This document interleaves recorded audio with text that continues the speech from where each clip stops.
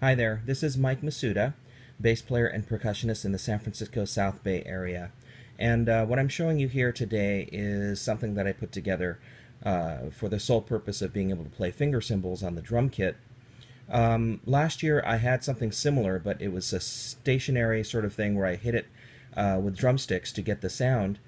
And I also used one of those granny cherry picker things, that they use to pick things off the ground in order to play finger cymbals. But I wanted something a little bit more portable and something that is mountable for my drum kit, and so I had to think about this a little bit. I put this thing together.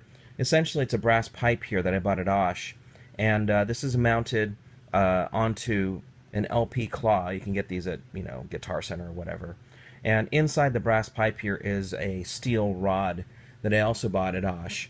And basically on this side over here we have the two finger cymbals, just to play it here.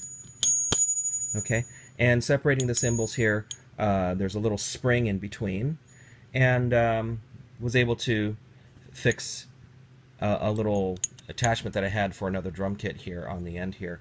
And then on the bottom side, found some other spare parts to put it all together.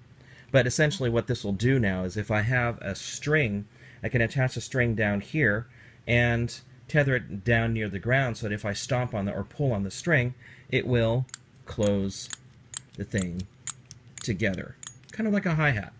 And so I'll be able to play that with my foot and use the drumsticks to basically do some complex patterns on the finger cymbal as well if needed. And so there you go, the smallest hi-hat system in the world here, pretty much. Not claiming anything, of course, but I haven't seen anything like this for finger cymbals, so I figured to put something together. If this is a first, then so be it.